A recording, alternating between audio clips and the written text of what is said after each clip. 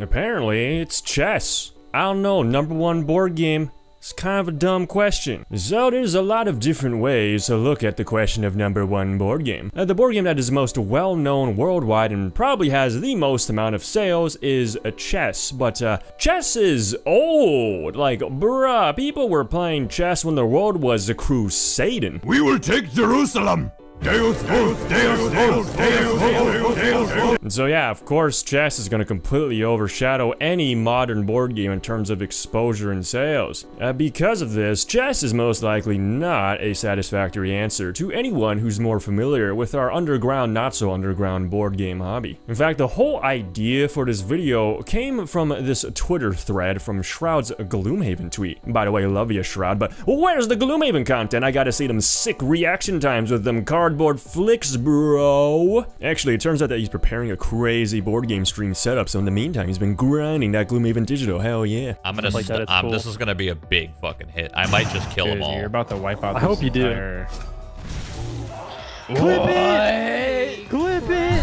Hello? Anyways, you scroll down enough and for some reason you see these dudes arguing about what the #1 board game is, and it's pretty clear we got two people coming in from completely different realities here, so of course they're gonna get nowhere. What is this game, Strudel? It's called Gloomhaven, #1 board game of all time. Not sure you can make that claim over Monopoly. It looks interesting though. Ha ha ha, if you are serious at all about that, then we need to talk. If you want to be real technical, the #1 board game of all time would probably be chess or checkers, maybe Mancala. I'm not sure if you've noticed, but we are literally talking right now. Among those who actually play board games, those are not the best of all time. Here are the rankings. Based on what? The facts. Definitely not sales. Well, funny that your rankings don't line up. Ha ha ha ha ha, I'm not basing it off sales. Most of those games have been around for forever, so that doesn't prove anything. There's a website that those who actually play board games go to rate games based upon how the experience is. Check it out, boardgamegeek.com. Ah, gotcha. They're making claims based on objective opinion from a small sample size, not facts. That makes more sense, and in case you haven't noticed, forever is included in all time, which based on fact makes chess the #1 best board game of all time. Let's try something. You go and play chess in the Gloomhaven, and then come back and tell me how chess is better than Gloomhaven. Maybe you'll agree with the small sample size of 38,000 people who agree that Gloomhaven is better than chess. Lol, 38K is an absolute minuscule sample size when you are claiming something to be the #1 of all time. Well, for those who actually care about the board game hobby, it's not minuscule at all. We're the ones rating these games based upon a game that's been out for 500 years and only has 20,000 reviews on it. Not a big deal though. No sense in trying to convince someone who knows nothing of the hobby. Oh, bro, talk on this dude's level. Jesus Christ, he clearly is not in on the tabletop hobby. So what the flippity flap flop do you think is gonna happen when you start going like, well, actually, Gloomhaven's the #1 board game of all time? Like, most gamers have no idea that the board game hobby even exists, let alone what the hell Gloomhaven is. And as you may have noticed, the term #1 board game is a really poopy term since board gaming as a concept is just so goddamn old. There's a lot of historical context behind board gaming, so at this point, it's a pretty loaded term made all the more evident by the fact that if someone you don't know says, oh, board games, you don't know if it's Monopoly or newer games from our nerdy ass hobby.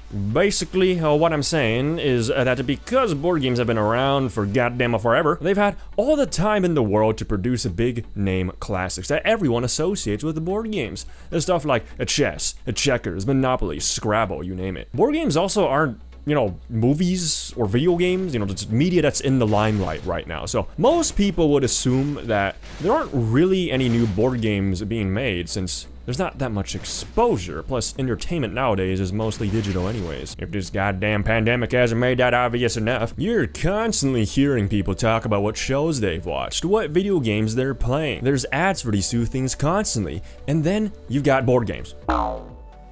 Like, bro, our clout, our exposure game, it needs some serious work. Like, yo, how the flippity flap flop does a subreddit with 3 million subs get posts that top at only like 4,000 upvotes monthly? Like, What the meanwhile, you got Fall Guys, 200,000 subscribers, 30,000 upvotes, 20,000 upvotes. Oh my god! I'm telling you, some memes. We just need more memes. Everyone meme more. We need more memes pronto. Welcome to Watch It Play. My name is Rodney Smith, and in this video... Back to the question at hand though, if we look at #1 board game through the lens of our board game hobby, that can also mean different things. So if we want to go by just games that came out in the last few decades or so, that's immediately a better place to start, so we can exclude all the classics. Okay, then where do we go from there? Do we just look at ratings? Because then yeah, Board Game Geek is probably going to be an amazing resource for that, since it's the biggest board gaming website right now. And if you look at it by that metric, we get Gloomhaven. If you want to go by sales, I'm pretty sure it's like Settlers of Catan or something that takes that cake. Man, subjectivity's a bitch. You're telling me I can't just definitively say what's the #1 board game? Whoa, bro. Next thing you're gonna tell me is that reviews are biased and unobjective. Like, what the fuck? Board Game Twitter dude did have a point that was completely lost on who he was talking to, and that's that sales aren't fully indicative of the quality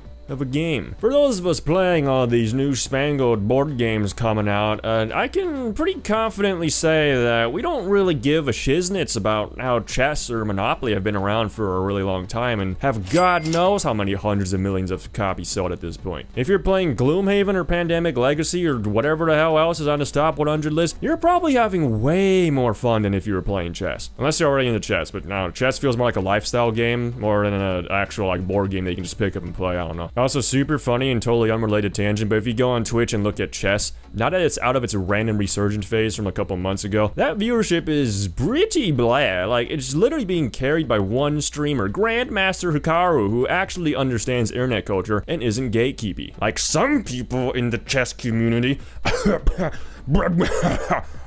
You got the dick riders, you know, like Hikaru's biggest example, obviously. Oh yeah, I'm friends with QVC, you know, then you got those guys. I mean, QVC and BoxBox, negative talent in life, nothing. Nothing up here, nothing here, just, you know, you guys are all idiots and they're like doing nonsense, and you guys are like, wow. You ignore people with no talent, but Hikaru's like, oh, that guy has more money than me and he gets more viewers, so. Don't gatekeep, it's not cool. You just look like a dick, stop it. Anyways, if you ask me what are the best board games, I'd just say referring to Board Game Geek is not such a bad idea. Not only do they have a shitload of reviews, meaning they got pretty good data, they also got a pretty good algorithm to prevent games with a smaller amount of scores to just climb up their ranking system. If you go to their wiki, they describe the process as adding about 100 votes equal to 5.5, but then they actually hide the actual working so that people can't just manipulate the ratings. And granted, considering how decentralized this board game hobby is, with tons of differing opinions flying in from all over the goddamn place, expect to see some weird biases here, because it takes a certain type of person to be invested enough to want to create an account on Board Game Geek and post up their collection and scores on there. Even so, it's still a really good resource to have, and if you were like me who played a crapload of board games but never made a BGG account for the longest time, I'd encourage you to get in there and post some scores. Not only are you helping to provide better ratings for the site, but you also get to do some introspection and ask yourself why you like the games you like, which helps a lot for knowing what games you'll want to buy in the future. And in the end, the title of #1 board game doesn't really matter that much, because ultimately, this is all about knowing what you like and playing the games that you love the most. If you're having a great time, all the more power to you, buddy. Don't let some collective of arbitrary review scores and sales numbers ever stop you from doing what you love. And a huge shout out to our patrons, starting with the Mad Lads, Jeff and Z. And we got Aaron, Quentin, Travis, Jeremy Clifford, Max Alvin, Codename Juan Marius, Charlie, Dylan, Sam, John, Manuel, and Brian. Thank you all so much for your support. Thanks for making it to the end of the video. Don't forget to subscribe, like, comment, follow our social media, and we'll see you all in the next video. Goodbye.